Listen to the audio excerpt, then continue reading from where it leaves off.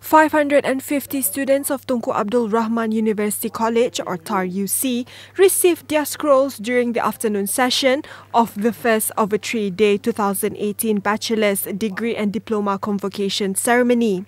Board of Trustees of Tunku Abdul Rahman College Education Foundation and Board of Governors of TAR UC Chairman Datuk Seri Liow conferred the degrees to the graduates.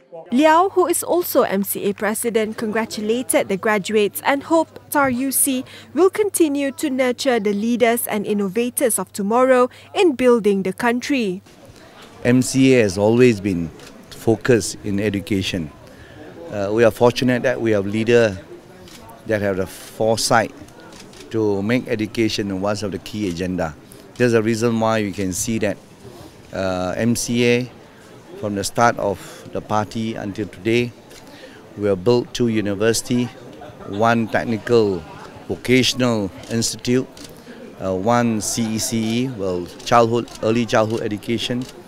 We also focus on Chinese education, Chinese independent school, Chinese secondary school, and how we ensure that this country continue to prosper with a multilingual society and create the kind of advantages for the nation.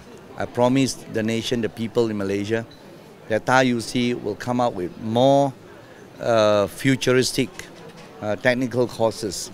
He said the university's interest-free student loans has disbursed 1.2 million ringgit to 148 students in 2017 and 1,949 students received scholarships amounting to 12.8 million ringgit.